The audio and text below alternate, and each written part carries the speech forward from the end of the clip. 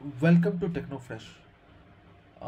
Today, this is the second part of the configuration page, and we have already deal with the account settings, basic settings, crons, and text format editor. So today we will be dealing with the development, and if the time permits, we can go ahead with the user interface also. Okay, so let's start. Uh, so we will we will go to this configuration page, and here the development performance. We'll go to the performance. So in this performance, you can clear your cache by clearly clicking on the clear out cache. This will clear the backend cache of your Drupal CMS. Okay. Now you have one more option called caching. So browser have the caching mechanism. So you can set the proxy cache maximum age 1 minute to 1 day. Okay. And hope from here you can also control the aggregated css and aggregated javascript. Hope you know that aggregated css and javascript, where you have a modified version of the css and js aggregated. So you can uncontrol uncheck and check this configuration. Okay, so this is the development part of the performance. Okay, now we will go to the logging and error. So by the name it is clear like what it does. So it will basically log whatever the error uh, will come, or something called warning will come, or any information which you need to be backtrace. Okay, so you have all the confirmation, like you want to set it, or error what you want to do, record it in the database error warning, or you want to do all messages with the backtrace, or how long you want to trace it. Okay, so this depends on the cron running process. Okay, so you can set, like I have set the error logging warning process. Okay, so this is the same. Now coming back again to the configuration page, and this is the maintenance mode. So maintenance mode, by the name only, it is clear like maintenance.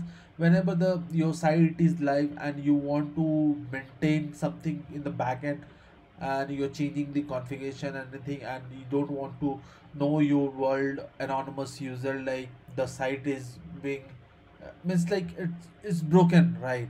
So you want to give them a message like your application is in maintenance mode, so you can control over from here.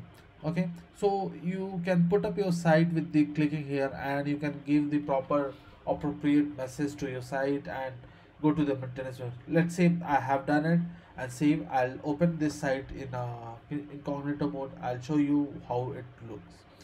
Okay, one second. Yeah, I'm opening my site in see. So basic Drupal configuration site changes. It's in under maintenance mode. So I'll go back and put in online mode. So when you go back and refresh this page, yeah, you can see it's a fraction of just a second. You can do it online and offline of your application from maintenance mode to go online. Yeah, so now we will go to the configuration synchronization. So this is a very important feature of the Drupal 8 configuration. Hope this I will be covering throughout the session. Whenever I'll be dealing with some configuration, I will from here I will show you the changes of the synchronization. So right now, let's say like I've already done a changes on the system logging, right? So what is the system logging? I've done the changes. When you do differences, like it was a none to error level, I'm doing a hide from hide to some. Okay, what system site I have done changes. So if you go, I have changed like site name changed. Okay, so these things you can do it. And when you go to the import section of this site, and it will say like if you want to import from one given YML file, you can directly go and import it, or you can either import by one single item. I'll explain everything like what are the YMLs. Or if you want to export your configuration, you can export whole configuration of your site. I'll just export and show you. I will directly show you the export configuration. Okay, so yeah, See, this is the export configuration of my site. Okay, so all the configuration is already exported. Okay, now you can also export in single item, like let's say like I have single configuration and you want to see, let's say, node settings. So see, all the YML files are coming. It is coming from the node settings.yml, or let's say like you know about the site name, right? So I'll just go to that information. Yeah, system side, yeah, you can see this is your YML formation has means like it has been exported.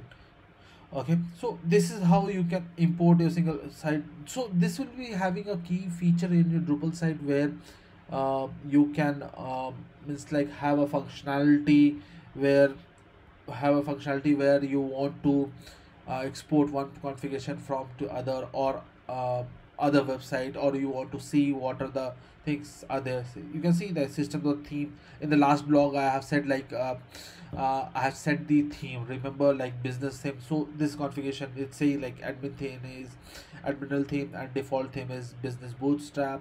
And yeah, these are the configuration, it's already default is written, and we can control what are the modules is being installed. So module level, like whenever you install any module, the code.extension.yml get affected, like which are the module is being installed in your loop in your current site. So you can see this like big pipe is installed, or let's say like we have installed the web form. Remember in the first block we have installed the web form and web form UI. See, 0, it is being installed. And you can see this Bartik and Claro is installed. Yeah, adminal theme we have done it installed. So all the configuration you can check it from here. So this was the whole configuration of the pages, where you can control the configuration development part of the web. Hope this is very interesting for your information, and you can control the development. And for next blog I'll be touching all other part, search and meta tab. It might be a big session, it might be a 5 to 10 minute blog. I'll be dealing with the just basic functionality of the all the configuration pages, where all the things is present, how you can control, and I'll be giving you the overview of your all the functionality of those menus, all those pages. So next blog I'll be covering the rest of the configuration page. Thank you, and do like to subscribe this channel, and please uh,